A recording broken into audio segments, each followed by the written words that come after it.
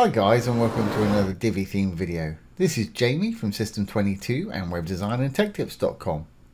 Well, we had a couple of questions on some of our sites. Somebody was asking me how's best to optimize their pictures for web, and also where to get free stock photos from. So I'll show you where I get mine from, and I'll show you how I optimize them. My usual go-to for straight away usually is pexels.com. Just put in what you're looking for up here, and the results will pop up down below there. When you see an image you like, just simply click on it.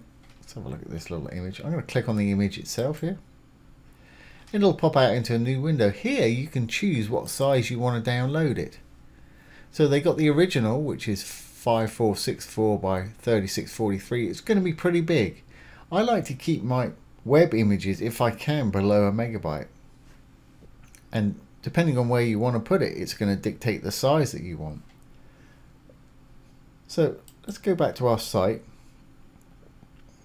For instance, if I wanted this whole hero section here, I want a reasonably big photo, so minimum I do for that is sort of 1920 wide. They've got one right there, so that'll be okay. Let's download that one. And if we look at it in the folder, it's only 826 kilobytes in size, which is great. Now you can donate, you can say thanks, but these are free. You want to check the license with them. And it says free to use here. And just read that if you need to. Most of them are free to use and put on your site. So let's put this in here, make sure it's going to look okay on our hero section. Let's enable the visual builder. And we'll go into the section and just replace that image.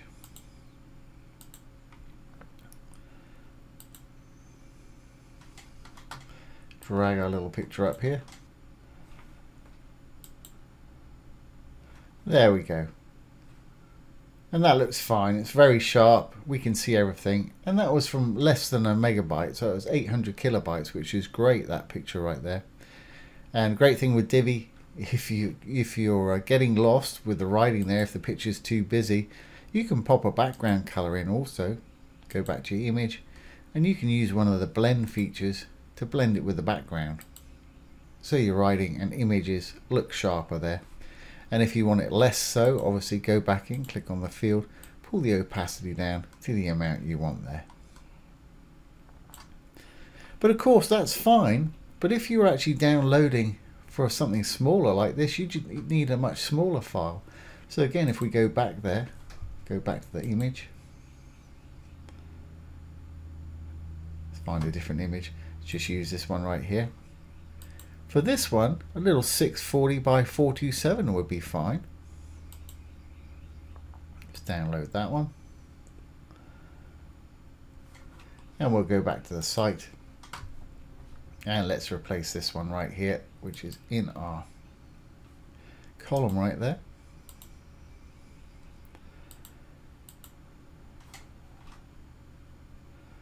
And this one that I've just downloaded is only 50 kilobytes. As you can see up there, 49 kilobytes. So that's fine for smaller images. But say you have to download a great big image, I'll show you how to optimize it in just a little while. The other great site I go to is called the Stocks, and it's got a list of Pix3, Photo Creator, Shopify, Burst, Utone, Pixabay, Took-a-Pic, StockSnap, Moose Photos, Free Range. There's a whole load here. New, old, stock, Visual Hunt, PicJumbo. I've got a feeling Pexels is even in here. There's Pexels too. Unsplash, which is also another fantastic site for images. Let's get something from Unsplash, and let's get a large one. Again, let's just do city. And let's use something like this. Original size 36 by 231. Let's grab that one. And if we look at this one, it's almost 2 megabytes in size. For me, that's a little bit big. Now, if you want to optimize it, I actually use Photoshop for mine. So if I open this with Photoshop, and drag it over here. I know everybody can't afford Photoshop, and I'll tell you about an alternative in a minute. Here's my original image. I can save it for web with my key combination here. First thing I'm going to do is make it smaller in size. 1920 is going to work plenty well for me. Click on there. Now I'm going to hit save. And we'll call it opt 1. And if we drag this over now, that opt 1 right there is less than half a megabyte. So it's a quarter of the size of our original right there, which is 2.02 megabyte, 4.23. And it's going to work fine if I pop that in. You'll see that it's very sharp. Go into the section, background there.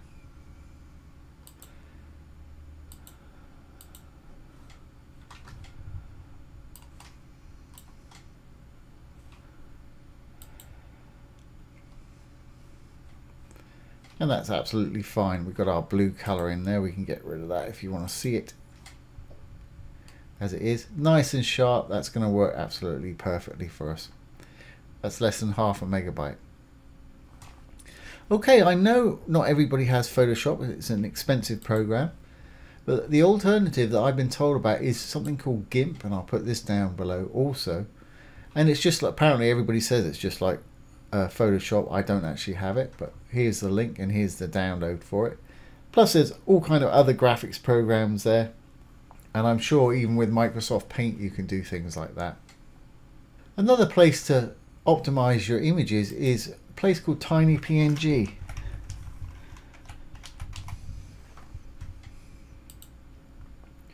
And they're pretty useful.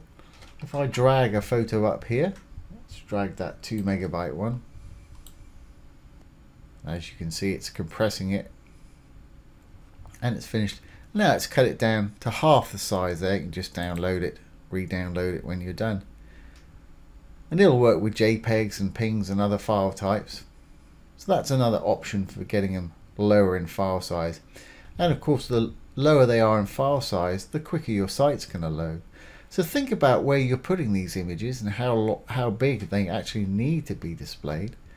I mean, for us here, that's only about 400 pixels wide. For this, 1920 is usually enough. You can double it if you're thinking of people going to be looking at it on these great big Cinema Max screens or something like that.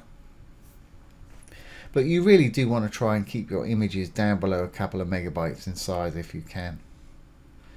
So there you go, guys. There's a few options for optimizing and getting free stock photos. Like I say, Pexels is great.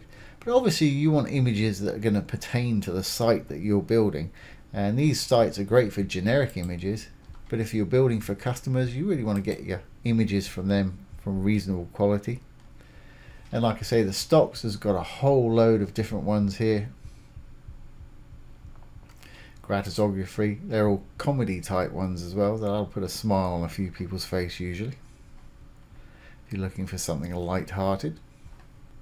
And of course, TinyPing, if you want to cut things in half in size. And the program GIMP is a free download. So I hope that you found this useful today and enjoyed it. If you have, please give it a thumbs up, ring the bell, comment, share and subscribe to our YouTube channel. Once again, this has been Jamie from System22 and webdesignandtechtips.com. Thanks for watching. Have a great day.